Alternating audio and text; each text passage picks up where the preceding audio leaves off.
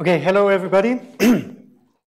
So I thought before I start today, I'll just, I'll start with a few words about myself, just as a word of warning, because basically I'm a molecular cell biologist by upbringing. So during my PhD, I did membrane trafficking and imaging and basically tissue culture cell biology.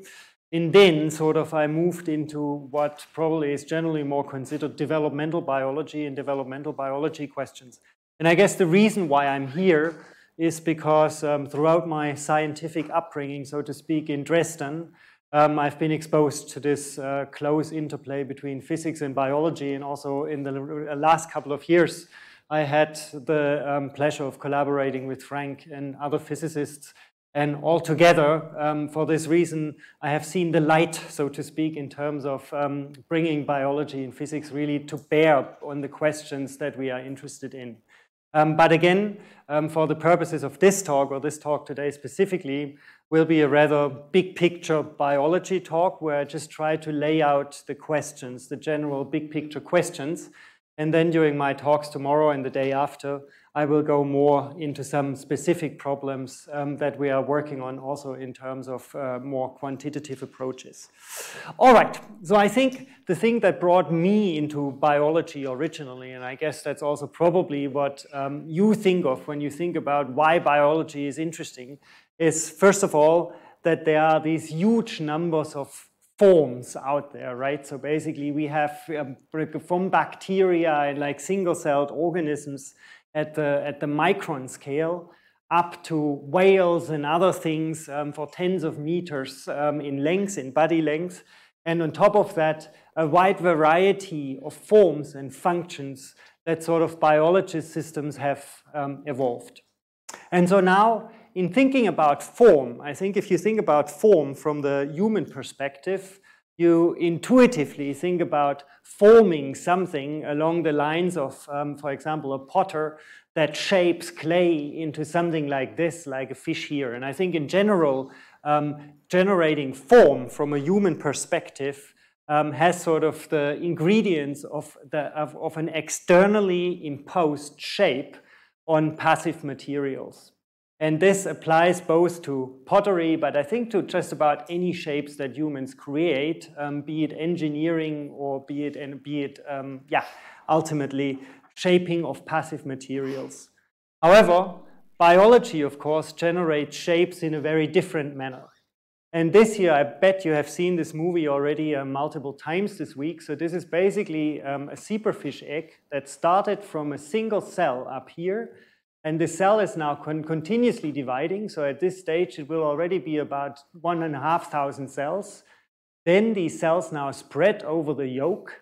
And at the same time, here you can see cells are actually crawling inside. So this is the gastrulation process in zebrafish that you heard about in the previous lecture.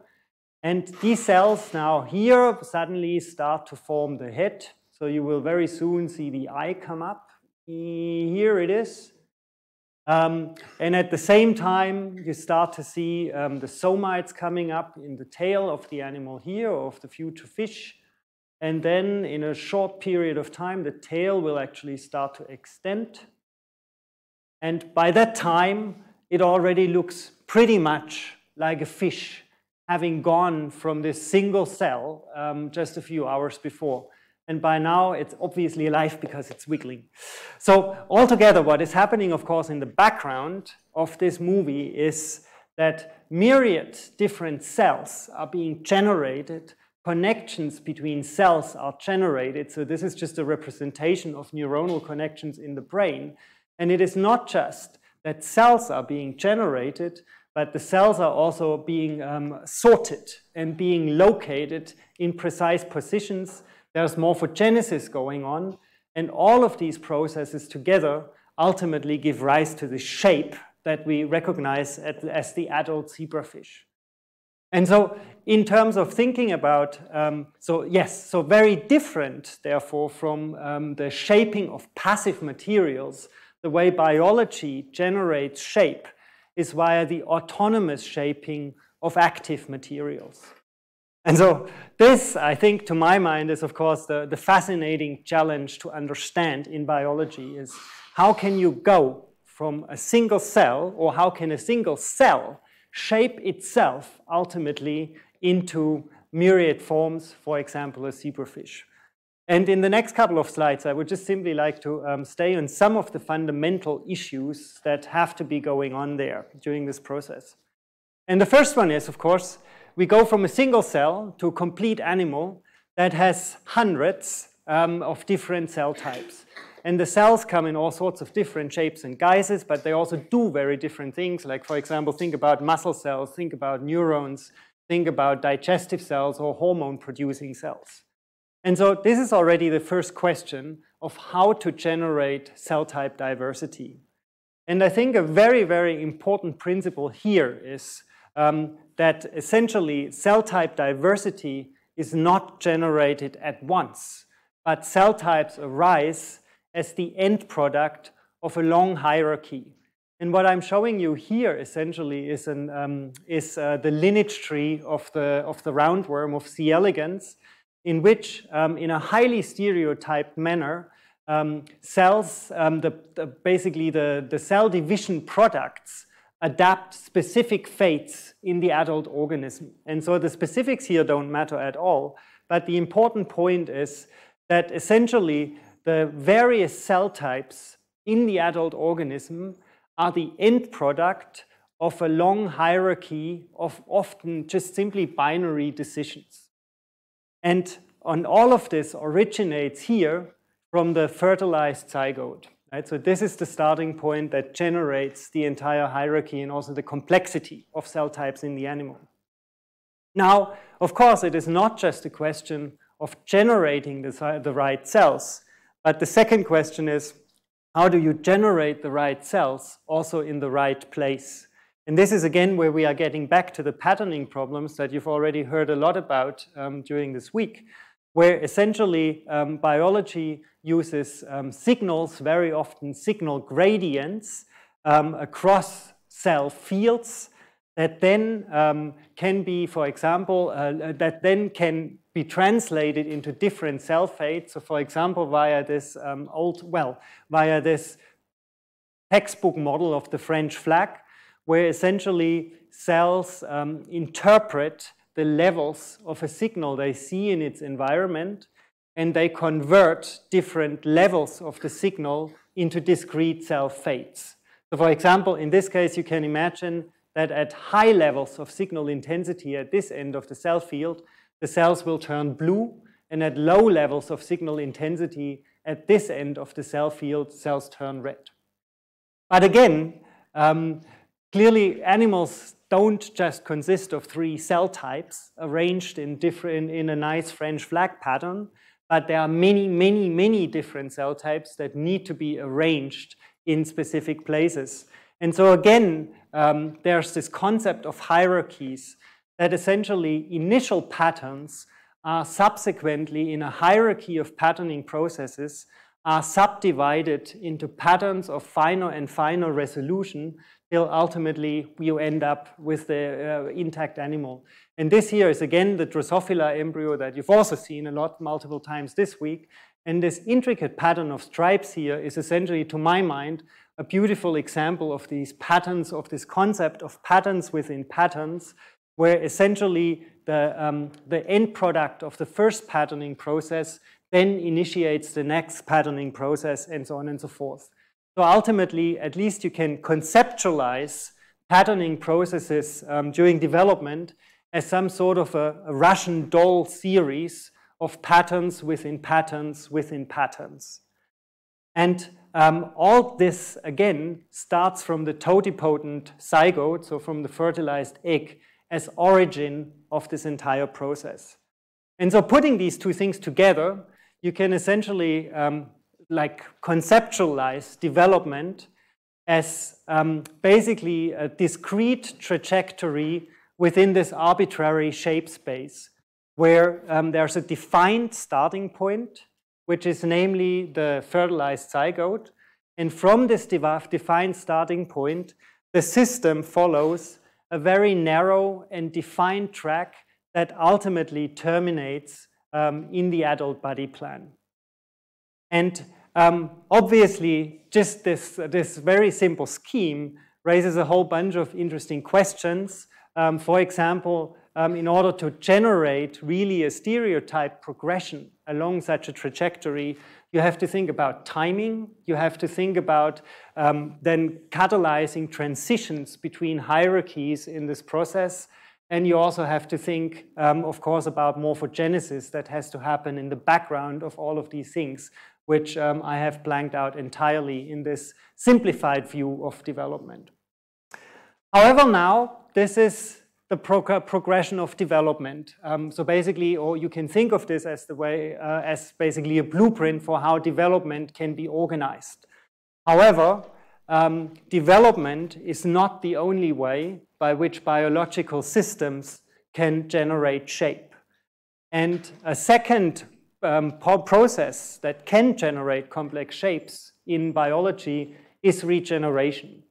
And so, for example, in this case, we're just looking at a nude limb, which on the left is amputated just above the elbow. And what happens under these conditions is that over a time frame of about 3 months, the entire limb grows back.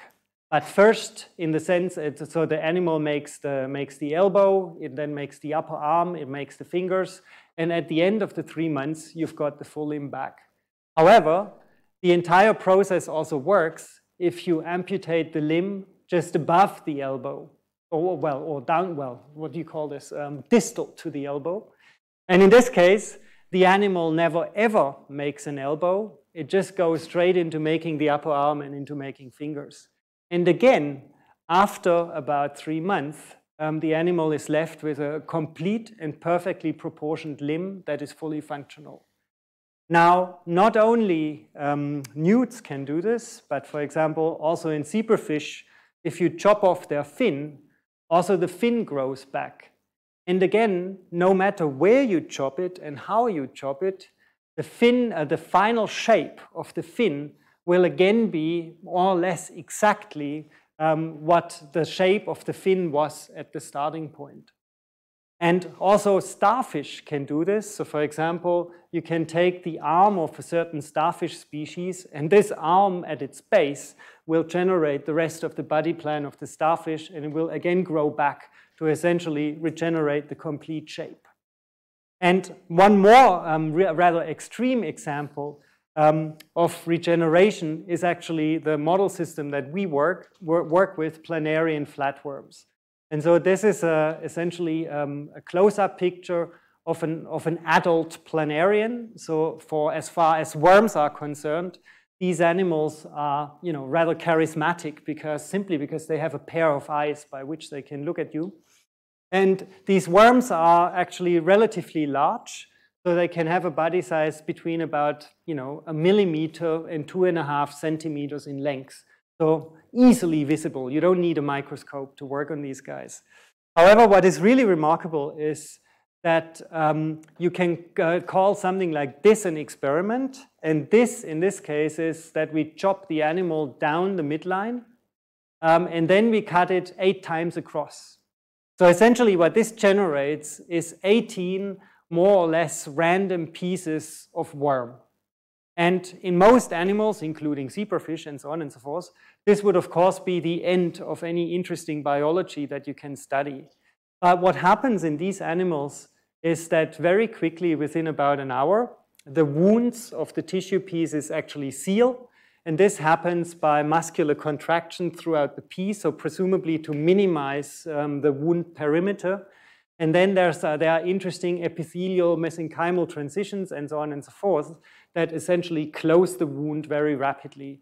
And this white stuff that's coming out here, this is essentially the tissue, the soft tissue on the inside of the worm that's being squeezed out by these contractions.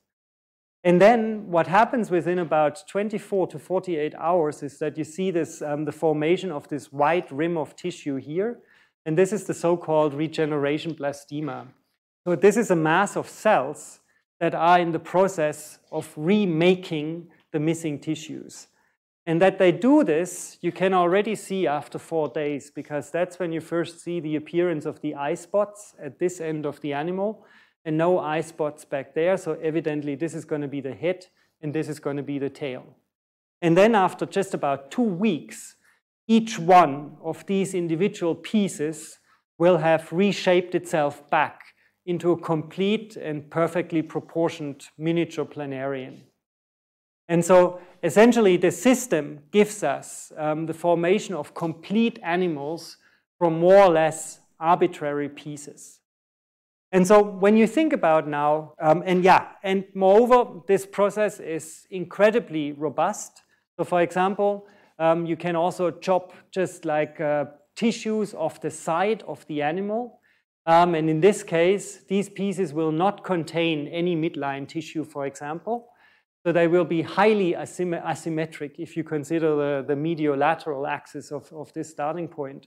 And what happens under such cases is that, in fact, the animal regenerates the midline and again reshapes itself back into a bilaterally symmetric structure.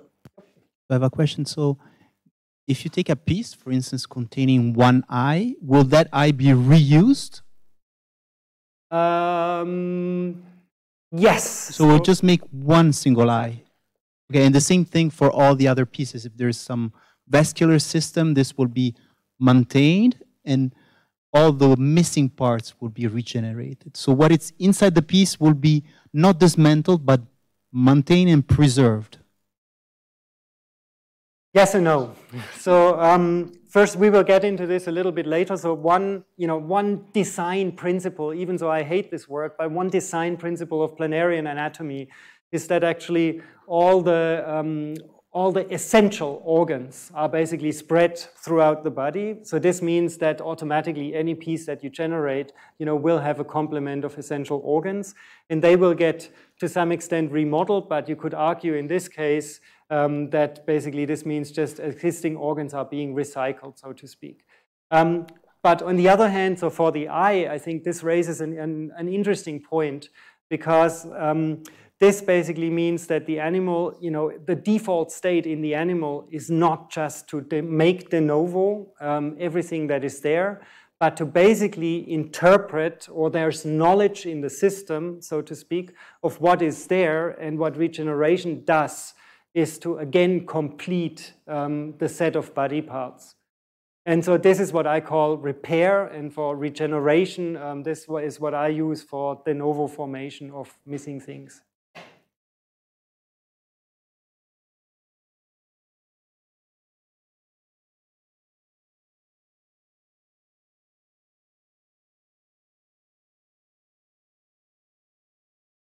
So this, this has been, I mean, there have been papers that look at this question systematically, and the consensus seems to be that it takes about 5,000 cells, for this process to work. And just, for reference, a medium-sized planarian will consist of about 1 million cells.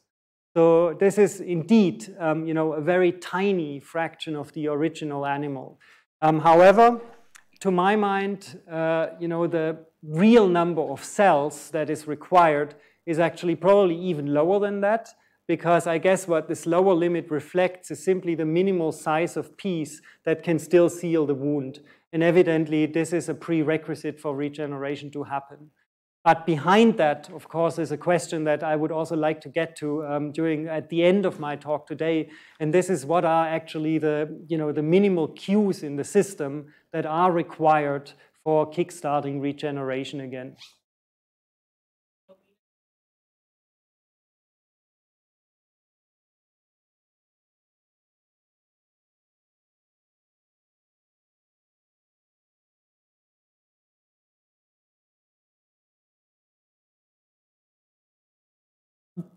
Well, so there's some sort of conservation of energy going on here, right? Because while the animal regenerates, it cannot eat, or let's say it cannot eat until it has regenerated all the organs it requires for feeding.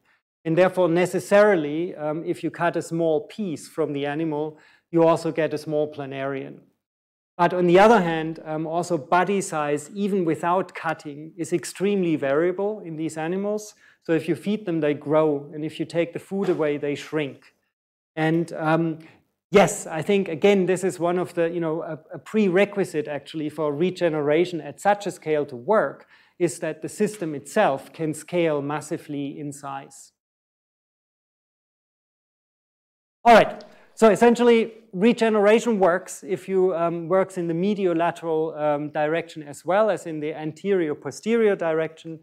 Second, regeneration works if you use, your creativity and you cut, for example, triangles or circles or whatever. They will almost always regenerate back into complete and perfectly proportioned planarians. And on top of that, of course, well, not of course actually, but the system also works, with cuts that are at different angles and so on and so forth. So long story short, it is incredibly robust. And we can get back to essentially the shape of the planarian body plan, irrespective of the starting point. Yep.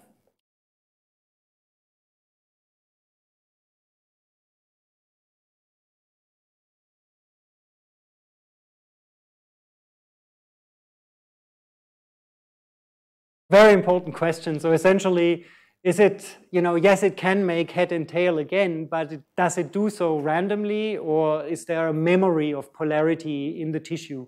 And the latter is clearly the case. So there are, you can think of it as initial conditions in the tissue, and one of them is indeed AP polarity that dictates that the head always forms at the anterior end and the tail always at the posterior end. So this is what I want to get into tomorrow in much more detail.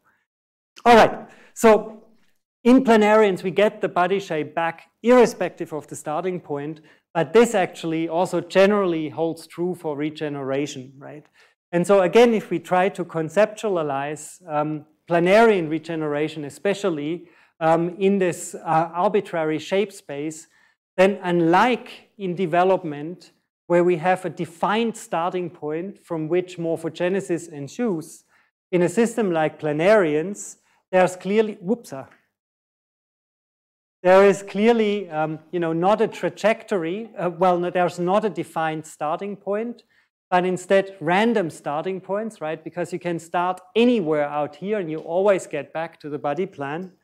And on top of that, there's a landscape rather than a defined trajectory. So somehow from no matter where you start out here, be it a lateral piece, be it a triangle, be it a circle, the system always tends back to this line in the center, which is, in a way, you can think of it as the equilibrium shape of the system.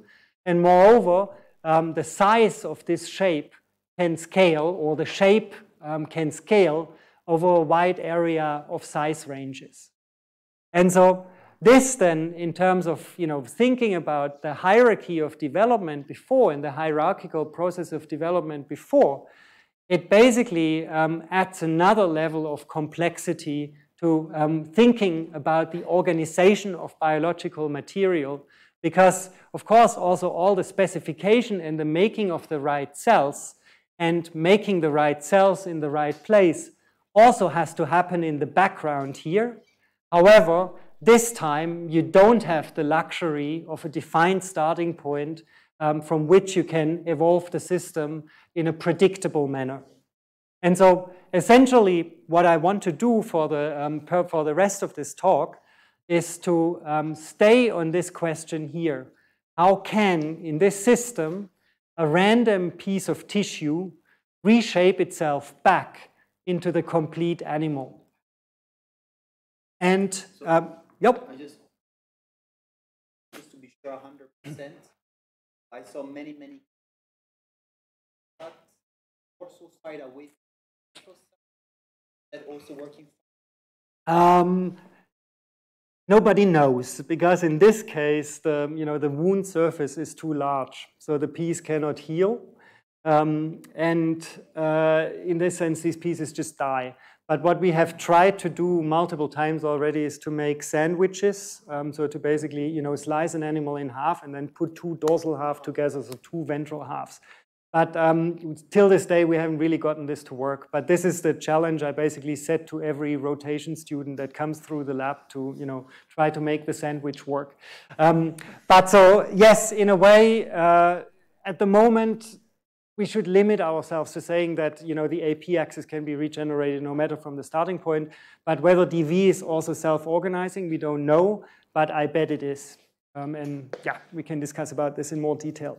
So what I want to do today is to first, you know, basically give you a tour around the system. So to show, well, basically explain the principles of planarian biology and physiology that are, of course, the precondition for this to work. Secondly, I want to talk about the patterning processes.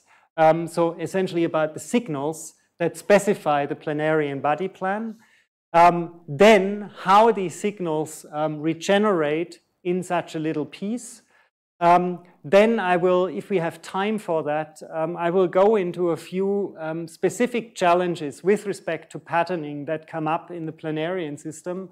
And then finally, in the end, I would like to philosophize a little bit about what it all means, and especially with respect to self-organization. Sorry, there was a question up there.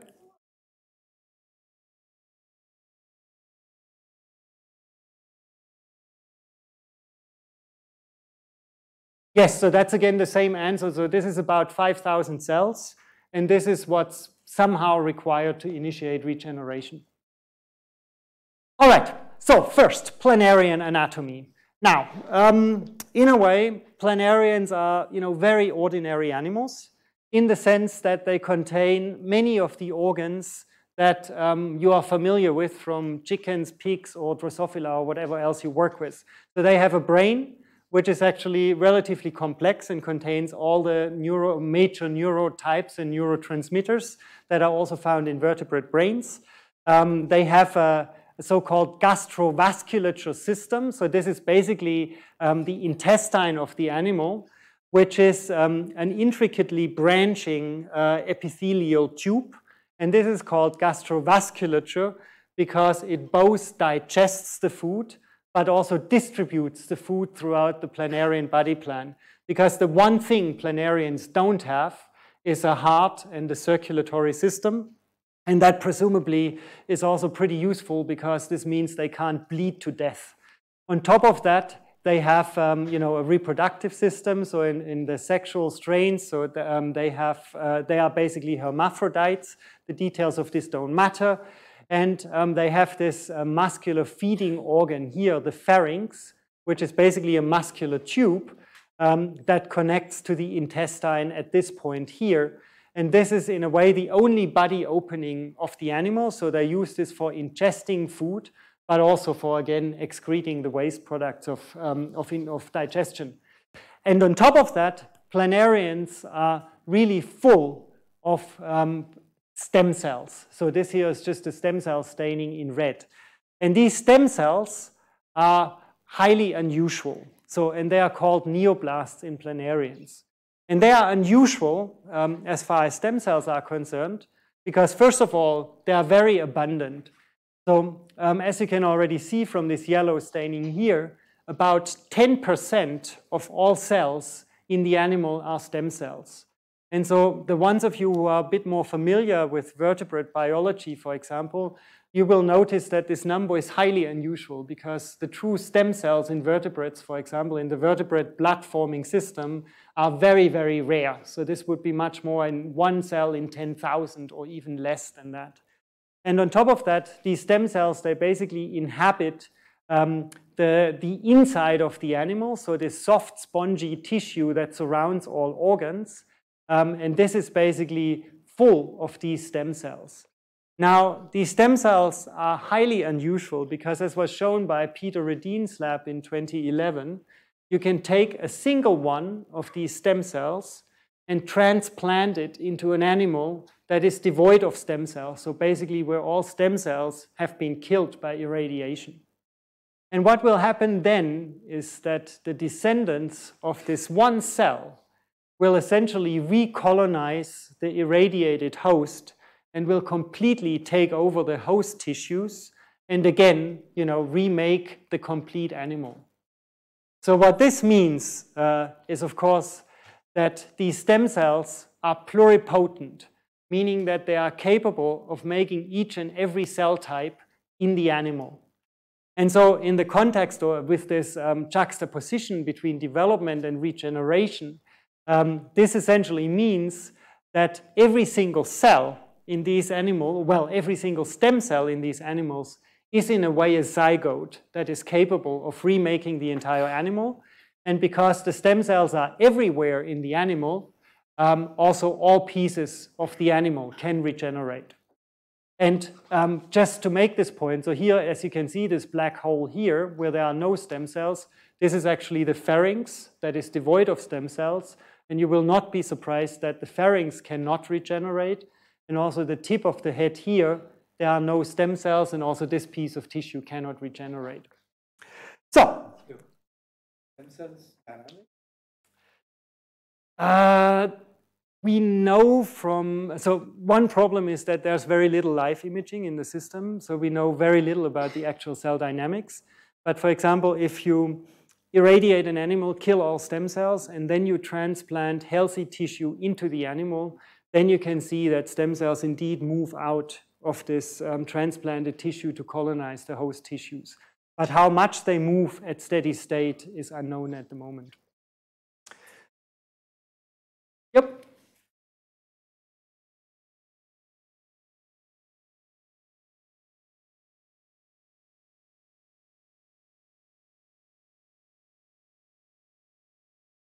We'll get to this in the next slide, but they are highly dynamic.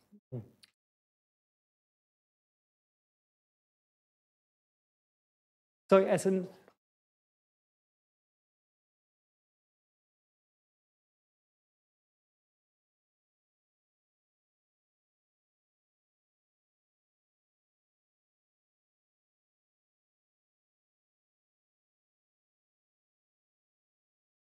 yeah, except that in this case, the definition of this organ would be that it can be everything, right? So in a way, the stem cells are the precondition for making organs. So in the way, the stem cells are sort of the naive state that can be utilized to make whatever is missing.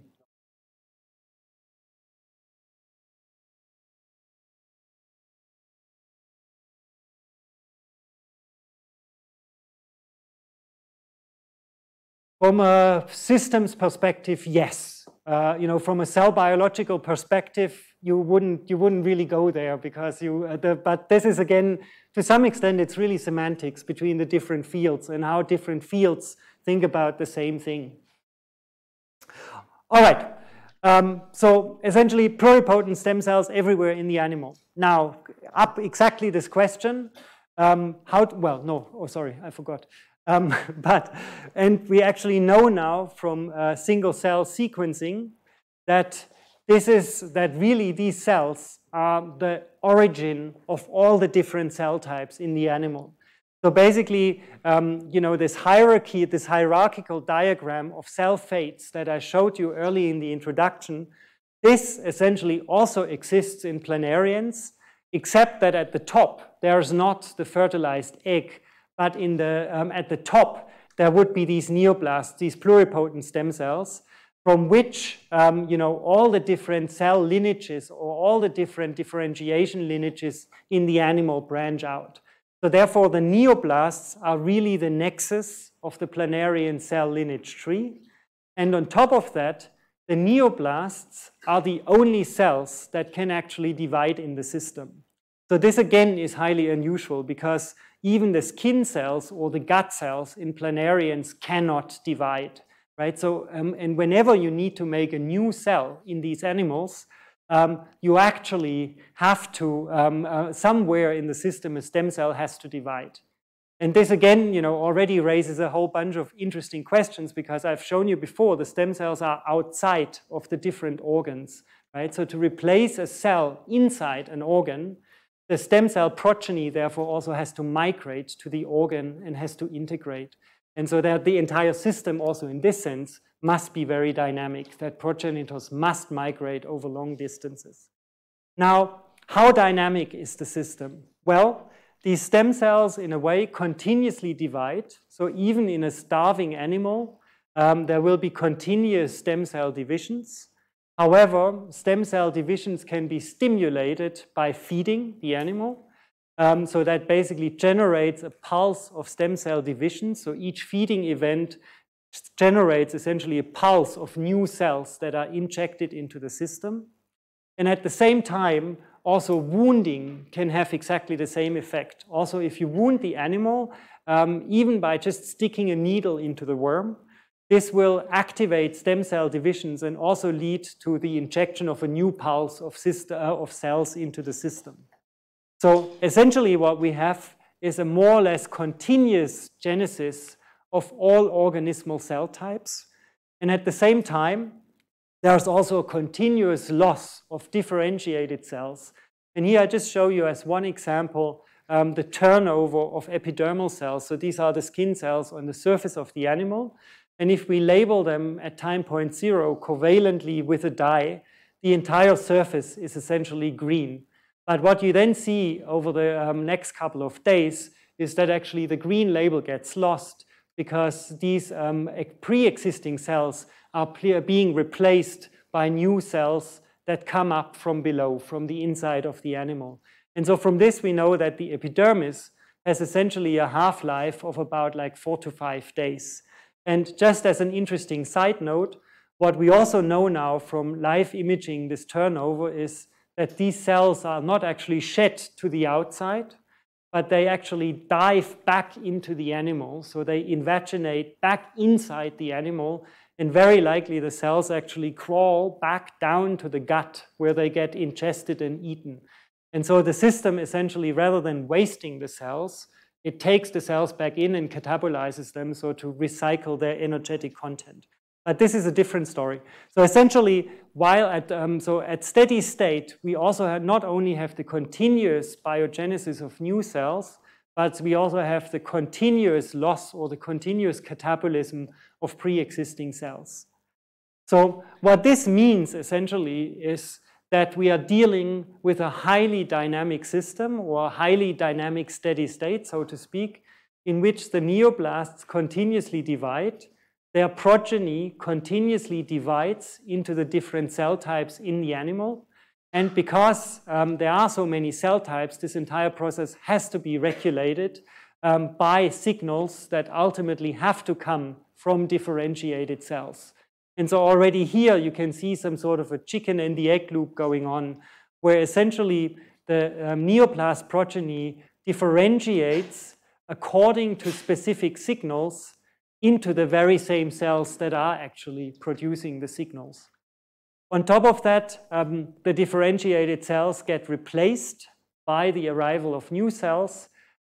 When they die, they are actually not lost from the system, but they are catabolized. And this is what allows the system to keep going even when there's no external food around.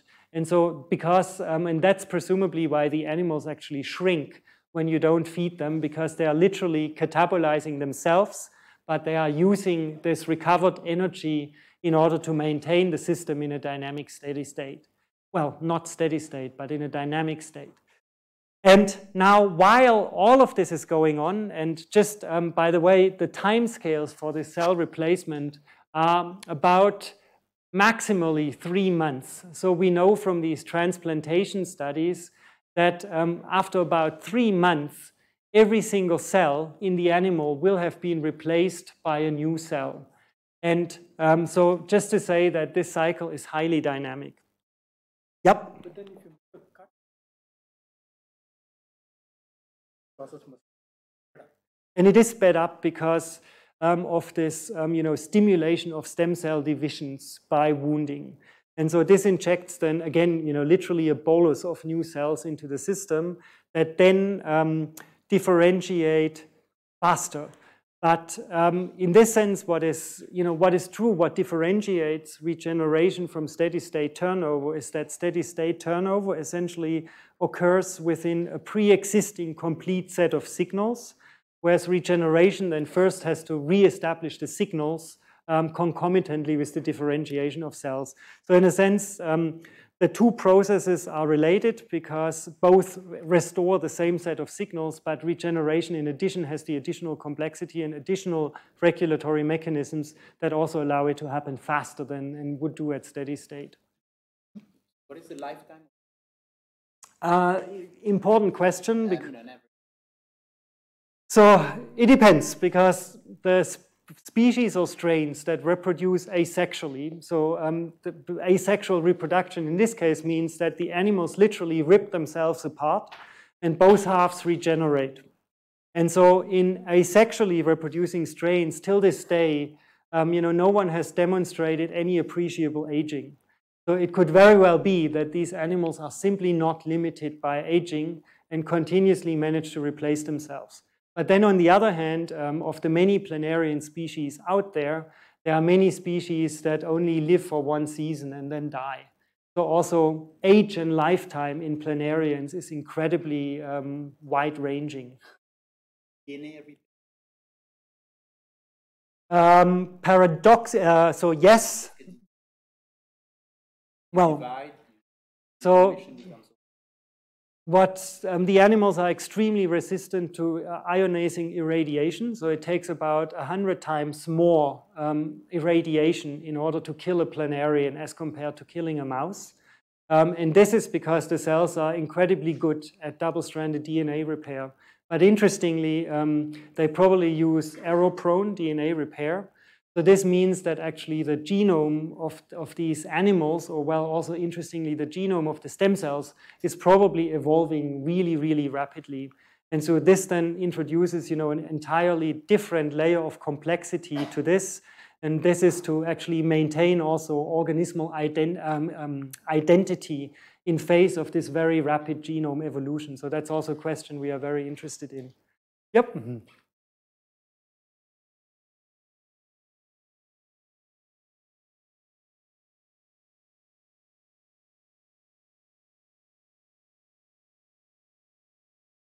So this is again,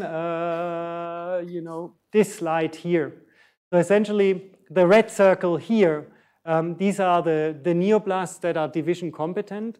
And then from this onwards, the progeny of these cells can enter these different lineages. So this is basically what is depicted here. So, and this will mean that, such a progeny cell will transition through different stages. Until ultimately it arrives or differentiates into a mature cell type out here.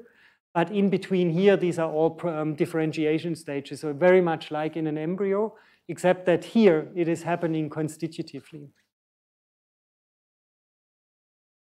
All right, so we have a system in which everything, all the constituent cells are in essence constitutively turning over, but nevertheless, the worm will look the same, more or less, day in, day out. So if you just observe the system from the outside, you will not observe any change. And this already raises the first question, and that is how to actually maintain the pattern, so how to maintain the shape of the planarian body plan despite this continuous turnover of cells at the cellular level. And of course, the second question is again this: how to regenerate the shape of the system once you disturb it, for example, by removing specific tissues and specific organs. How do you get back to having all of this? And with this, we now move on to patterning. So what are actually ultimately the signals that specify the planarian body plan? Yep.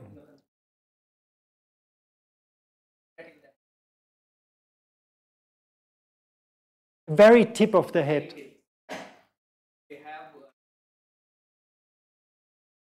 They have stem cells sort of between the eyes, but not anterior to the eyes. But again, this is also a very dynamic system, and you can actually see this, that the stem cell proliferate and the progeny will continuously move forward. So essentially, this stem cell-free region is also being continuously repopulated by cells that arrive from more posterior regions.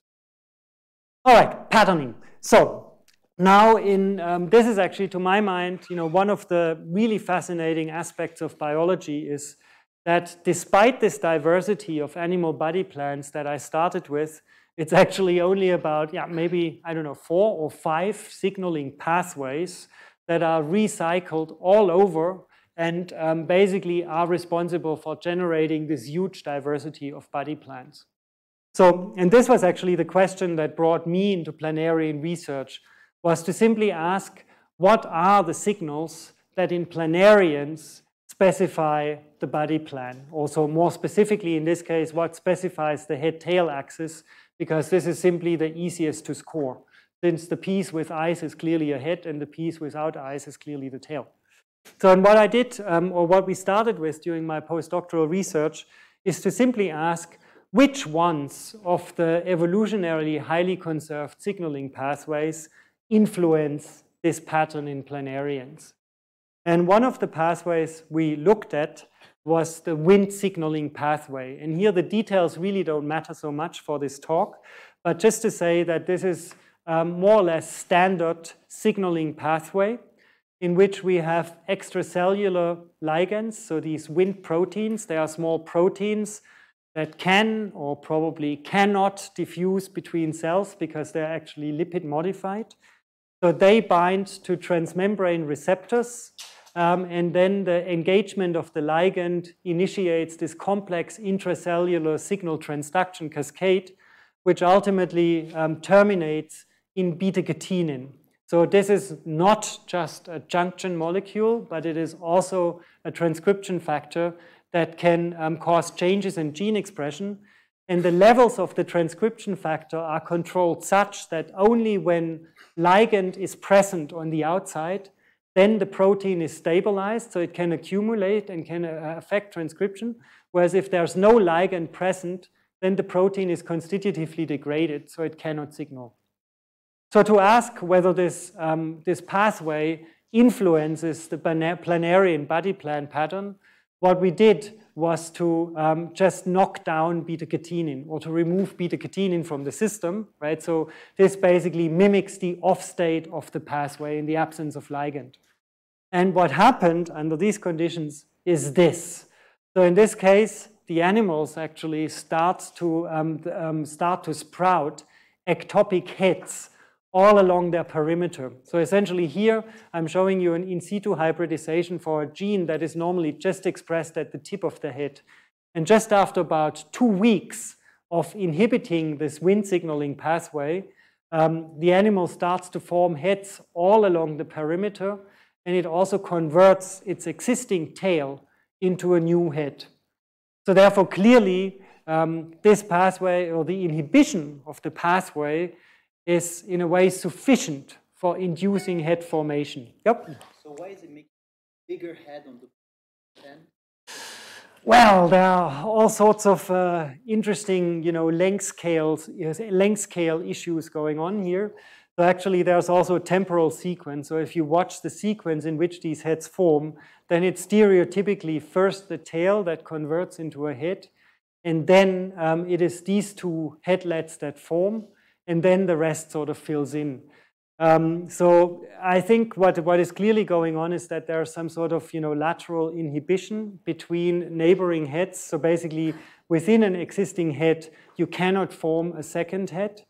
But then that secondly, initially the tail tip here presumably has more space available that can turn into head tissue, therefore it's bigger.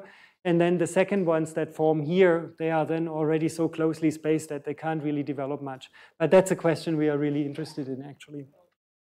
Hmm? Yes, very good observation.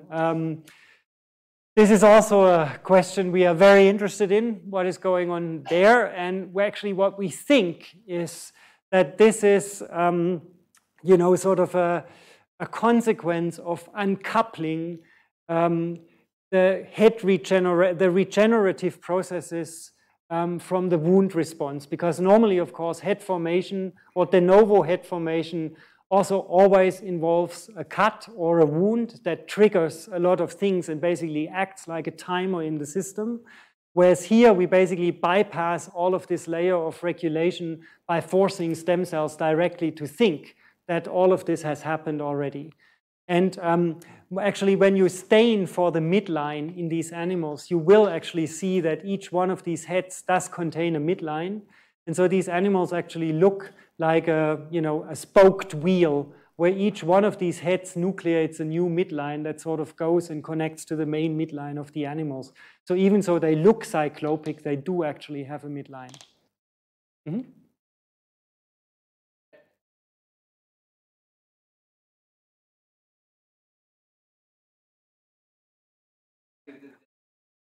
Again, good question. I think it again relates to this, to some sort of a time constant in the system. Because again, what we are doing with these is we are probably directly affecting the stem cells, and we are programming stem cells, to initiate this head tip formation. And this is going into a lot of details now. Actually, this is actually, I think, probably something we best discuss over coffee or over a beer. But very interesting question. And, yep, sorry? Yes, yeah, no, these things still move. And essentially, each head can control a territory of animals, so they can all move independently because they also all contain a brain that is hooked up to the neighboring tissues. Yep.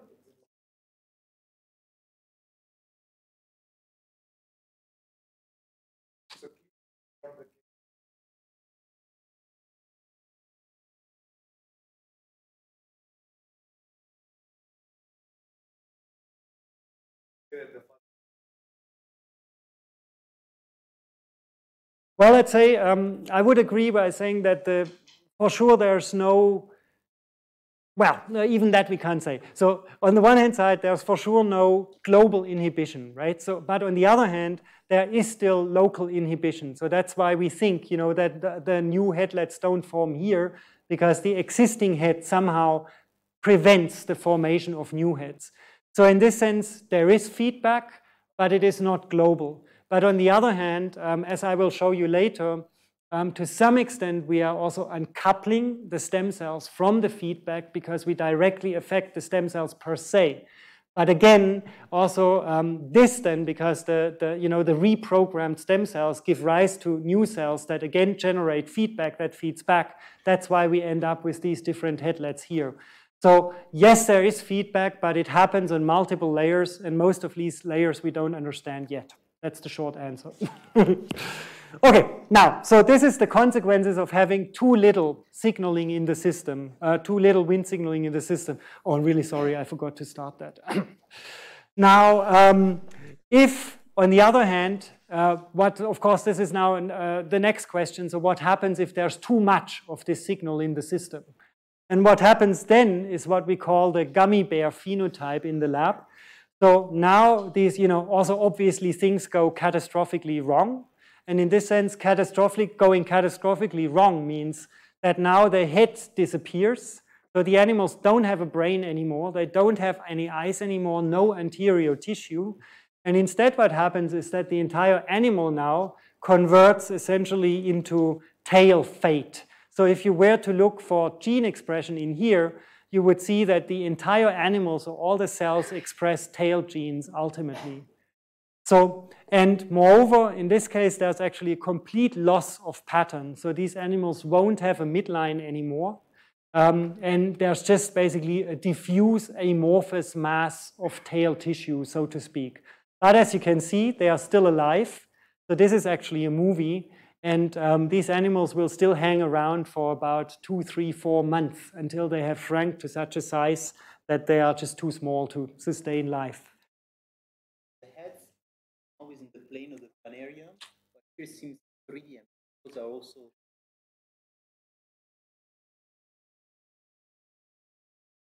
Just expect? No. So first of all, that the heads here always form around the perimeter. That is also something that is, that we don't really understand. We have some theories about it, but there's clearly something about the equatorial plane or the body edge of the animal that makes it easier for de novo patterns to initiate. And also in the case of the tails actually here, and this is more or less what's happening, except that what you see here as the 3D aspect is actually the animal curving and folding. So it is still more or less flat, but it is just folding in all directions. But also it's actually these, the tail-like thingies that are forming here are not actually true tails in the sense that they have this pattern from the tail tip inwards, but they are just amorphous masses of tail tissue. So the two processes are different in the sense that here we don't form new tail organizing centers. It is just a wholesale conversion into tail fates. This will become a little bit clearer later on in the talk, I hope. All right. Oh, sorry. Another.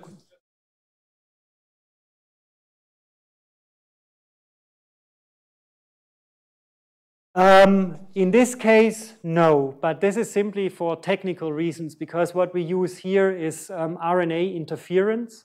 Right, and so basically by putting double-stranded RNA into the system that then prevents expression of the genes. But there's very likely amplification happening. So these double-stranded RNAs are being remade and so basically stay in the system. So that's why we can't just simply turn this off. But we can also achieve the same phenotypes with pharmacology. And in this case, we can wash out the drugs. And so this is exactly what we are doing right now to ask whether this can revert back to the shape or not. All right, but as for the purposes of this slide, what this simply means is that this wind signaling pathway clearly maintains the planarian head-tail axis, right? I think this is what these phenotypes show very, very graphically. And this not only happens during steady state, but it also happens during regeneration. And so in this case, what we do is we simply consider the middle piece here, and we ask how this now regenerates under conditions where wind is inhibited. And this is what we get here. 1 second. This should be a movie. But it is not. So in this case, the animals will now always make a head at both ends. And again, these heads are perfectly functional, containing a brain and everything. And in the movie, you would actually see that both are trying to move in opposite directions. And so these animals, these double-headed animals, are constitutively engaged into some sort of tug of war. Now, secondly, again, if we have too much of the signal in the system, then now both ends of the piece will actually form tails. Again, the animals are alive, but in this case, the tails are actually pushing inwards rather than trying to pull away from each other. And this is what I want to get into tomorrow more. Yep.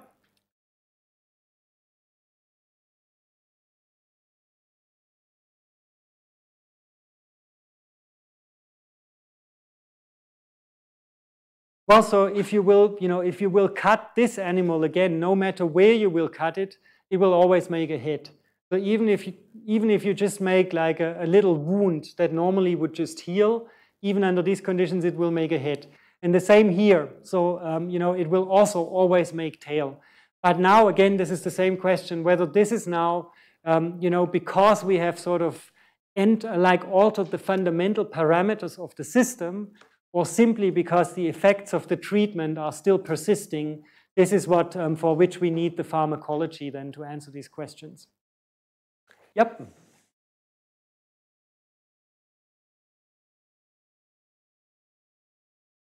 Very good question. What you can see here, these little wings that are forming here, this is the beginning of this process that, new heads are forming on the side. And again, we are dealing simply with different time scales. So because, the new heads, they will form very quickly, and it takes longer for the lateral heads to appear, but they will appear eventually.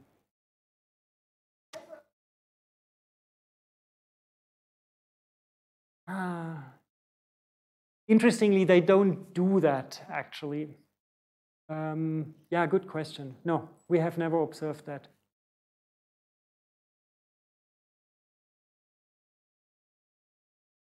So that's again this question here that, yes, there seems to be something special about the margins, the dorsoventral body margins, and so predominantly we see the heads there.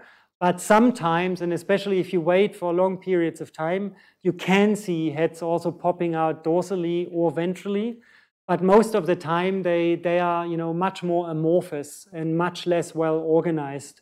So meaning that it is not absolutely necessary to have this margin localization, but that it is much more likely to form a head at the margin, and probably also the margin provides additional patterning inputs that are actually required for making a well-shaped head, which you don't have dorsally and ventrally.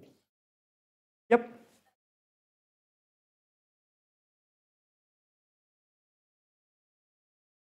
So they will essentially, you know, these guys can no longer eat because they lose the feeding tube.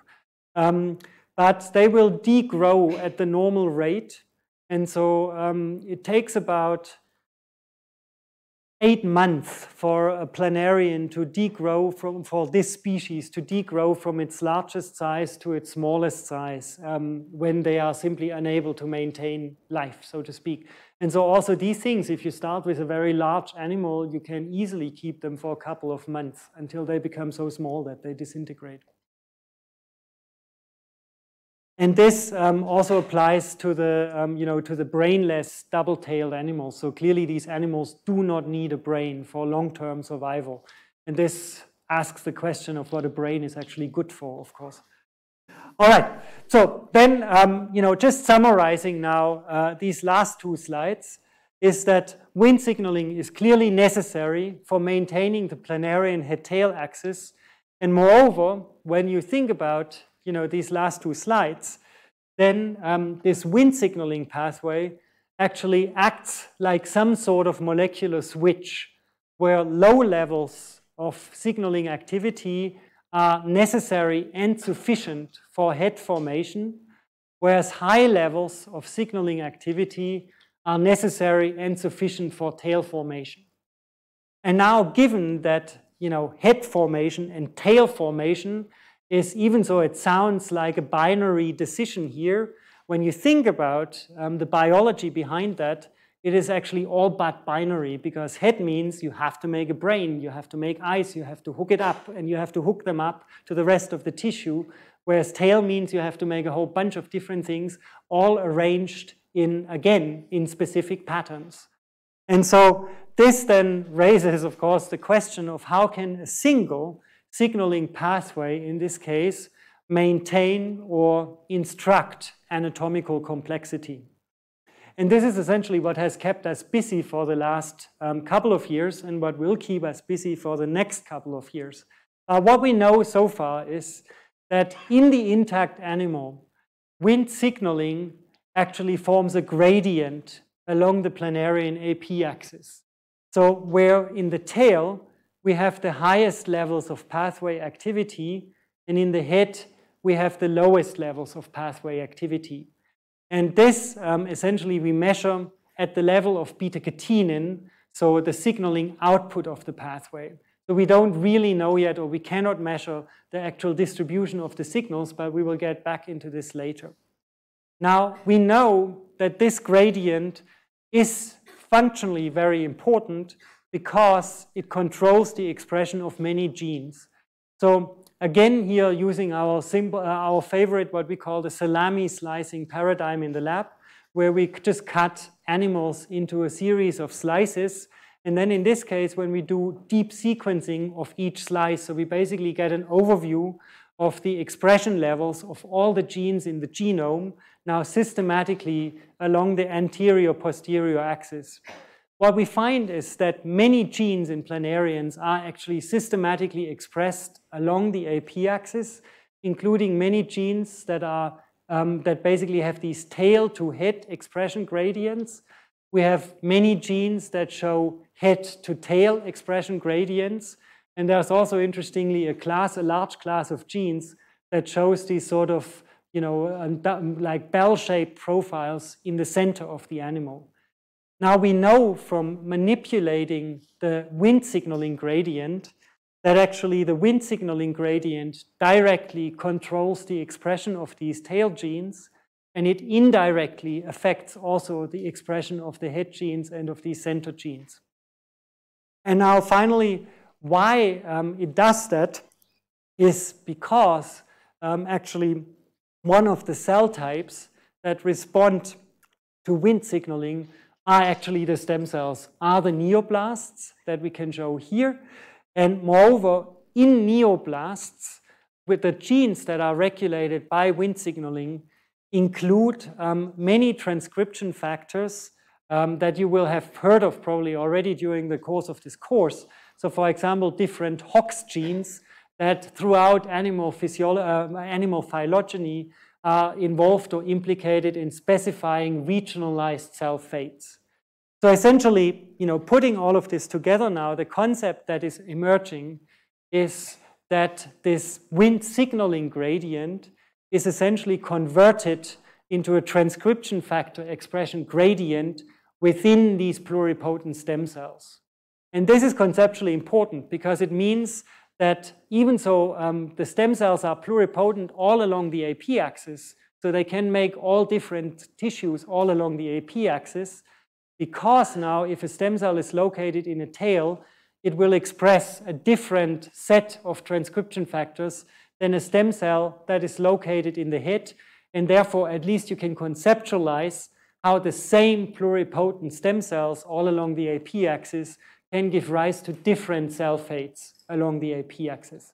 Yep. So are the inner organs?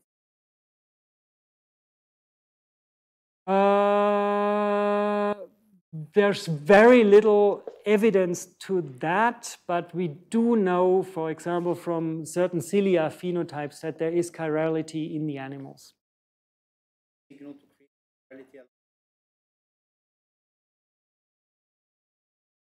There is no nodal in planarians, so this is missing.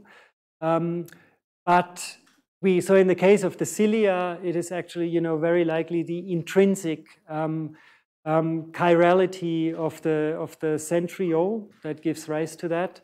And we don't think that there's a systematic left-right signal in planarians actually. All right, and this is now basically the paradigm for the head-to-tail axis, but very similar things, as again shown in this paper by Peter Redin, are also happening along the dorsal-ventral axis. So basically dorsal is back, ventral is belly.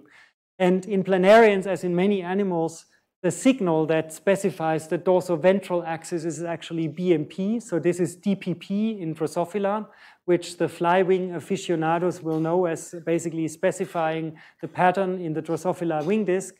And this is high dorsally, low ventrally, so it generates basically some sort of gradient profile along the dorsal-ventral axis.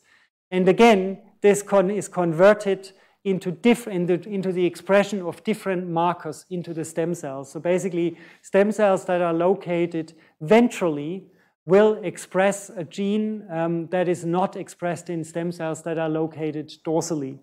And so again, it is essentially the same concept of positional dependence. So that yes, the stem cells can make everything, but depending on the environment in which they find themselves, the total number of lineage choices will be restricted to specific trajectories. And so altogether, therefore, you can think of the organization of this dynamic steady state in planarians actually as something very, very similar to an embryo, where in fact patterning, as we could demonstrate, is in fact also dependent on the signaling gradients. And because, again, signaling gradients are converted into specific cell fates, you can actually think of a whole planarian as sort of on the conceptual level as something like a French flag, where, for example, different levels of Wnt signaling might give rise to different cell types along the AP axis. One disclaimer, so first of all, we don't think that Wnt signaling actually acts like a French flag system. We can talk about this more later. Second, we know that there must be a second patterning system, basically a second gradient that extends from the head towards the posterior. To our shame, we still don't know what this actually is, and this is one of the questions we are deeply interested in. But on top of that, and especially for the purposes of this lecture, I just want to stress that what we actually want to understand is not some sort of one-dimensional stripe of cells, but we want to understand how this entire complexity of the planarian body plan can actually be generated. And this raises a whole bunch of really interesting questions, so especially in conjunction with yesterday's lecture about the information content of the gradients. So this is a question I'm thinking about a lot and that we also discuss a lot in the lab, is how ultimately the system generates the amount of information to give rise to this fine-grained anatomy. So it is clear that a single gradient or wind gradient cannot specify the branching patterns in the gut or cannot specify the fine distribution of muscle fibers or something like this. Yet at the same time, it is a very important part of the system, as we could show previously. And again, the way we think about it and we rationalize this is to think that these gradients are probably very far upstream in a hierarchy, again, of different patterning processes that are elicited downstream of the gradients. So again, very much like this hierarchical patterns within patterns model within embryonic development, except that here it must be happening constitutively at steady state. Yep. We will get into this in the next part. All right, and this is actually exactly the next question, because this is now the question of how do you restore this pattern in a random regeneration fragment. And this is so clear now from everything we've been saying.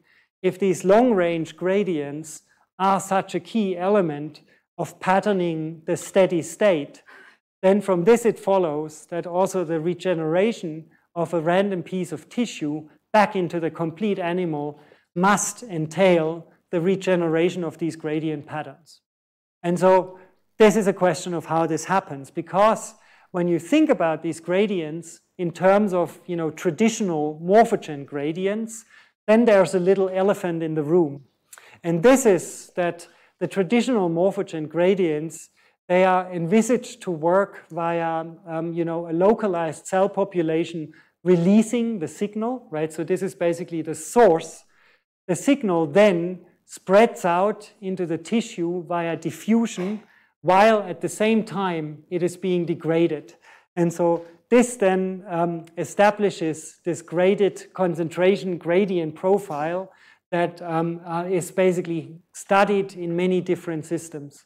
However, the problem of thinking about morphogen gradients in a regenerative system, of course, is that it might just so happen that your amputation event removes the source, right? So in this case, it would mean chopping off the tail tip in a planarian. So that would remove the highest point of wind signaling levels. And so, of course, in a traditional morphogen model, a morphogen gradient model, what would happen under these conditions is that actually the residual morphogen in the tissue just dissipates and you are very rapidly left with no information at all. And therefore, hence, again, the question, what shapes actually this wind signaling gradient as a prototypical example in planarians in general, and especially in planarian tissue pieces during regeneration.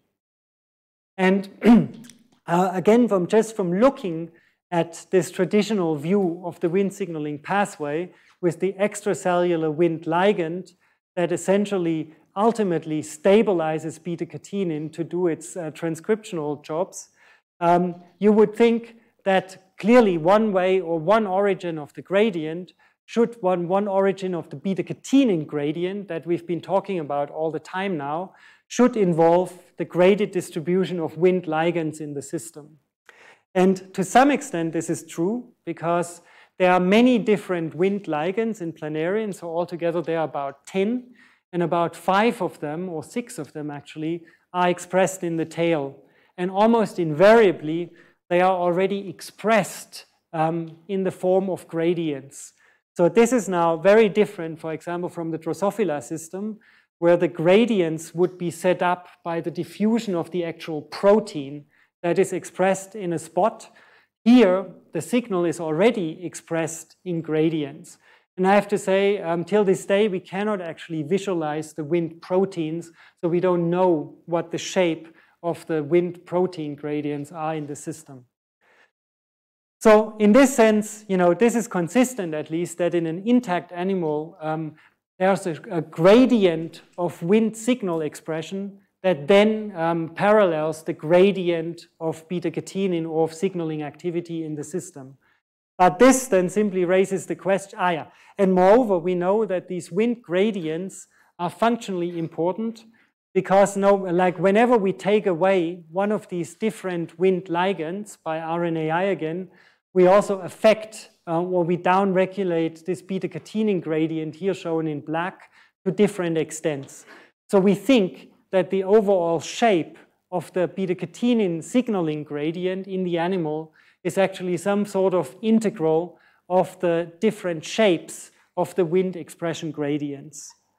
So this then raises the question of, fine, now we have the wind gradients, the wind expression gradients that are upstream of beta-catenin, of the beta-catenin gradient. But now what is it that actually shapes these wind expression gradients? And to this extent, a real surprise in the lab was that whenever essentially we disturb the wind signaling pathway, so for example, whenever we take away one of these wind ligands that are expressed in the tail, and then we observe what happens to the expression of, again, of all the genes in the animal. What we find is that invariably, when we take away wind ligands, that also a bunch of other wind ligands, but also wind receptors and wind transduction components are similarly being downregulated, right? So in a way, you touch one wind, you take away one wind, and most of the other winds and also receptors and everything else goes away. But on the other hand, when we upregulate wind signaling in the animal, so by forcing the stabilization of beta-catenin, what we then find is that the same genes are also all being upregulated. So, and what this actually means in the end is that beta-catenin, so basically the output of the pathway, is what's upstream of the input to the pathway, namely these wind ligands. So in other words, and we do have a bit more data on that to show that this is really happening, but the conclusion from this is that actually this wind signaling gradient in many ways shapes itself because of this link between, so to speak, morphogen-activated morphogen production. And so what we are dealing with is a chicken and the egg situation here, where the wind ligand shaped the beta-catenin gradient, but the beta-catenin gradient in turn shapes the wind ligands. And whereas this may sound, really disturbing to a molecular biologist, this general scheme of, in a way, self-organizing gradients or patterns is, of course, something that is seen all over in biology. Right? So I'm not sure how much you talked about Turing patterns and things like this during this week already. The mass of that, exactly. So I can just do the phenomenology of it now, that all sorts of phenomena in biology, have been explained on basis of Turing patterns. You've done the math of it, so you will know this, that essentially very often very simple feedback systems in which you can have one component of the system that has a positive feedback on itself, a second component of the system that is basically also produced dependent on the first component, but acts by inhibiting the first component.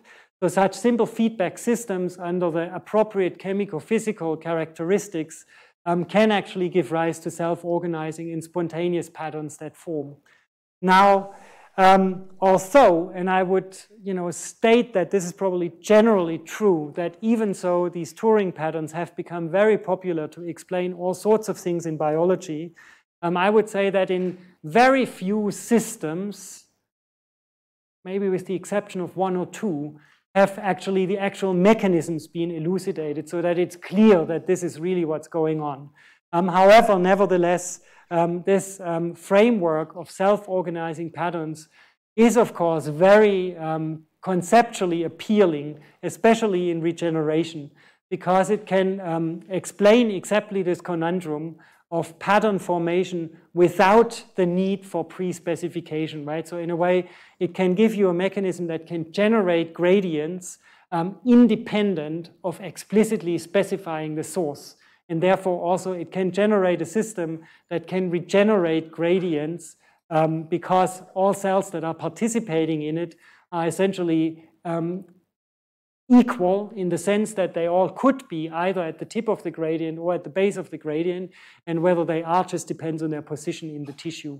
So just to say that this is conceptually very important in regeneration research. And now, again, our sort of very hand-wavy model of how we envisage the patterning of the planarian AP axis to work is that we think that we are dealing with at least two long-range gradients. As I already said, this wind gradient in the tail, a second gradient in the head that we don't know what it is. And importantly, these two patterns, these two spatial patterns, mutually inhibit each other. And that makes them mutually exclusive, right? You can either only be head or you can only be tail. And now, because of this mutual inhibition, when we force wind signaling to be high all over, so we basically force this gradient now high to be all along the AP axis, that's why the head system disappears, and we end up with these gummy bear phenotypes where heads are basically everywhere. Well, sorry, where the tissue is diffusely tail expressing. If, on the other hand, we kill the tail system, now then the entire animal now becomes competent to initiate pattern formation via the head system. And so that's how we rationalize the multi-headed animals. Now, the reason, or one important reason for why we think we need two independent patterning systems is, first of all, that by removing the tail system, we don't just end up with an animal that is a diffuse mass of head, but we end up with discrete heads. And secondly, also, we know that head and tail are independent, because if we look at the double-tailed animals, they actually do have wind gradients coming from either end of the animal. So that means that you can have a tail gradient independent of having a head.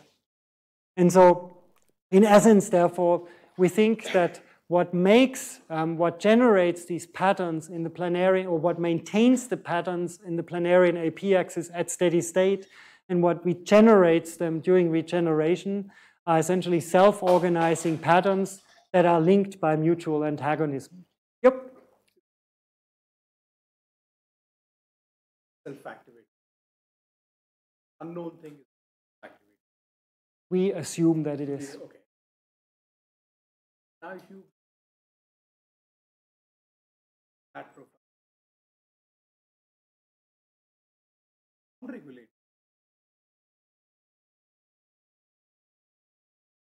That's symmetric. Because in this case, what gives pattern, or the way the wind signal gives pattern to the system, or the way the wind signal patterns the system, is via the gradient, right? By basically having this graded distribution of signaling activity in the tissue. Now, this is what we kill by making it high everywhere. So, right, we essentially remove the gradient information, the gradient part. Whereas for the head system, this is different, because here we don't manipulate the head system directly, right? We just take away the inhibitory influence that normally prevents it from activating in the tail. And thereby, we essentially allow the head system now to activate itself all over, but activating itself means to form gradients again all over.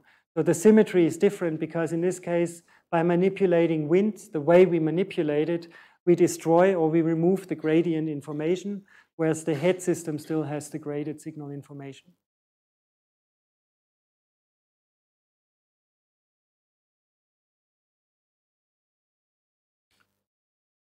Any more on this admittedly somewhat hand-wavy state of affairs? How much time do I have left? 3 minutes, oh my God. Then I will basically skip over all the specific challenges of the system and this is now one of the challenges is that the length scales over which these gradients form in the planarian system are very much larger than the length scales of traditional morphogen systems in development that all happen between about 50 to 500 microns, whereas intact planarians are a bit up to 2.5 centimeters long, and there are even land planarians that are 1 meter long. So, and you know, that's basically easy to show that traditional diffusion gradients or traditional morphogen gradients cannot work. And so together with Frank, we are now thinking about propagation gradients that essentially incorporate this wind-dependent wind expression. And we can show that with these models, at least conceptually, we can form patterns over much longer length ranges. A second challenge that we have in the system is what I will talk a lot more about on the third day, and this is that planarians don't have a fixed body size, right? They grow and they shrink, and if you cut a large piece, you get a large worm. If you cut a small piece, you get a small worm. But nevertheless, the patterning within the worm scales beautifully. And so both the wind signaling gradient, for example, in different length animals scales rather nicely. Also, the gene expression patterns in the head and in the tail and in the center, they also scale. So this means we somehow need to have patterning systems that can adapt to variable length scales. This is again a problem we've been thinking about a lot with Frank. So Frank and Stefan, they came up with a model that can even explain, you know, scalable Turing systems, so to speak. But moreover, we are now also very excited about this in the context of this propagation gradient model, because this offers a whole bunch of new scaling options that we are very excited about. But again, the burden of proof or the challenge now is to actually nail the cell biology that's underlying all of these things. And so finally on to a little bit of philosophizing. And this is again, in the end, I would like to get back to this you know, apparent difference between human morphogenesis and biological morphogenesis. And this is sort of to ask, what is it actually, or what does this mean to say that biology generates shape via the autonomous shaping of active materials? And one concept in this case that I found very, very important was actually, where's the acknowledgement here? By these philosophers by Argentina, I think from Argentina or Chile. So, and the book is called The Tree of Life, I believe, in English.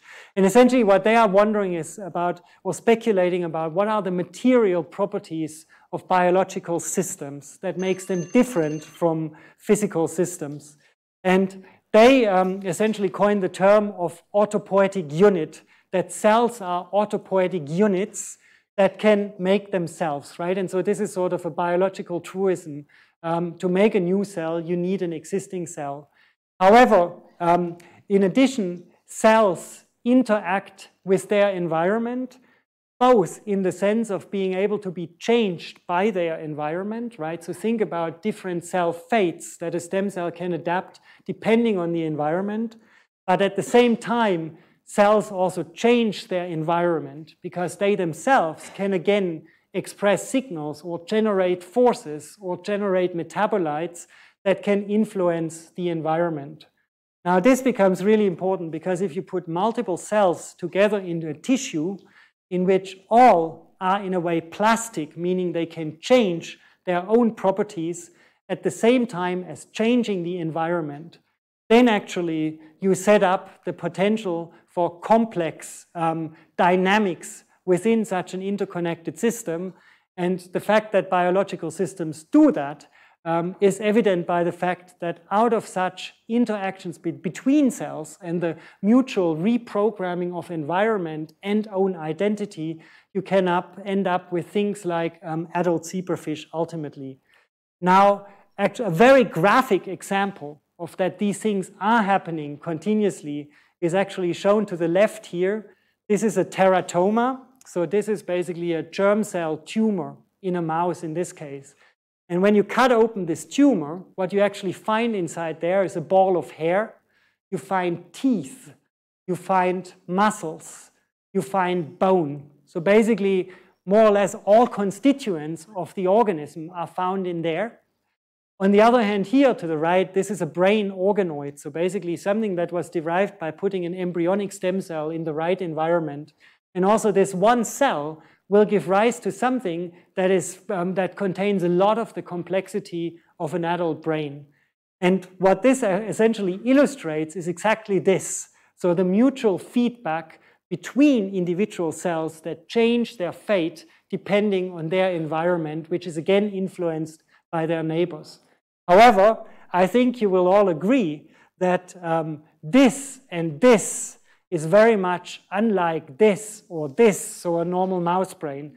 So in other words, even so cells can spontaneously make more or less all the components of a mouse or all the components of a brain, if you do that, if you trigger them spontaneously, they will not manage to generate the right shapes and the right proportions and all the things we are interested in. So again, the question, what is missing? So very, very briefly here, I think one concept that is gaining a lot of traction in the field now is this concept of guided self-organization. And this is that, yes, ultimately, we are, or biology deals with these highly interconnected systems in which all components influence each other. But the way that you can generate predictable outcomes from such systems is by essentially fixing or specifying the boundary conditions of these self-organizing reactions. Here, just an example for Turing systems that we don't have to go into, but I think the concept here is, again, when you think about development as basically being a hierarchy of patterns within patterns, then in this concept, what this would basically mean is that the outcome of the previous patterning reaction is set up such that it defines the boundary conditions of the next patterning reaction. And this, at least, I think, is a powerful concept to think of how you can channel ultimately self-organizing reactions into predictable directions. But now, and in the case of planarians, I will just get into this on the third day, how we envisage here what the system boundary conditions are and how they influence with the patterning things, but more on that on the third day. And I think finally, a real practical question, and this is also, I think, deeply relevant to this course, is how do we go about it? How do we actually understand such highly interconnected systems, not just in terms of pretty pictures or beautiful theory, but how do we understand them really in the actual sense of understanding? And of course, one approach to this is the cell biological approach. And this is, in a way, what cell biology tries to do, is to generate linear cause-consequence chains, right? So this would be your typical cell biological mechanism that is basically, in the end, a chain of cause-consequence reactions. Now, this is, in a way, a useful approximation of biological phenomena at a given organizational scale. But on the other hand, this is not how biology works in most cases, because actually, I think much more often than a linear chain of cause consequences, especially if you can look at larger scales of organization, you will actually find that you're always dealing with these circular, in a way, self-referential feedback loops. And this, in a way, is a problem because cell biology on its own is very ill-equipped to deal with these sort of self-referential systems. And I think this is also, to some extent, where really physics or the physical way of looking at systems and describing systems can very much help, because just as this pattern of this example of self-organizing patterns illustrates, so I think what this ultimately does is to reconcile emergence of patterns with causality. So in the sense that even though we don't have a linear cause-consequence chain, we still can have a mechanism that explains the emergence of the pattern. Moreover, physical systems, I think, are very useful and very important for demonstrating sufficiency, because as a cell biologist, you are always aware that yes, you may be studying an endosome at this moment, but at the same time, there's also the endoplasmic reticulum, there are microtubules, there's actin, there are so many other things in the cell that could all influence the system you are looking at. So therefore, as a cell biologist, you're always very, very cautious in actually, saying, now I understand the system. Whereas from a the physical approach of trying to model the system, trying to define the state variables in the system, can therefore be a very, very helpful, focus also for new experiments and on specific components. And finally, there's, I think, what physics can do is to provide a formal view of mechanism. Because again, a cell biologist may tell you that this is how this cascade works, but also a cell biologist will always tell you that there are so many things that we are unsure about, and that this needs to be checked and that needs to be checked. And again, I think by having sort of a quantitative description of what is going on, this also actually helps to understand the process a lot more deeper than what cell biology alone can do. But then finally, of course, also physics and theory is not the magic bullet, and theory can also be very beautiful, but it still means that it doesn't actually describe the system. So I think ultimately, to understand such interconnected systems, we will always need both. And I do apologize for running over time. I thank the crew, yes, and especially the physicists here. And yes, because we are moving to Göttingen and the scale of operations is somewhat increasing, we also do have lots of opportunities in the lab. Thank you.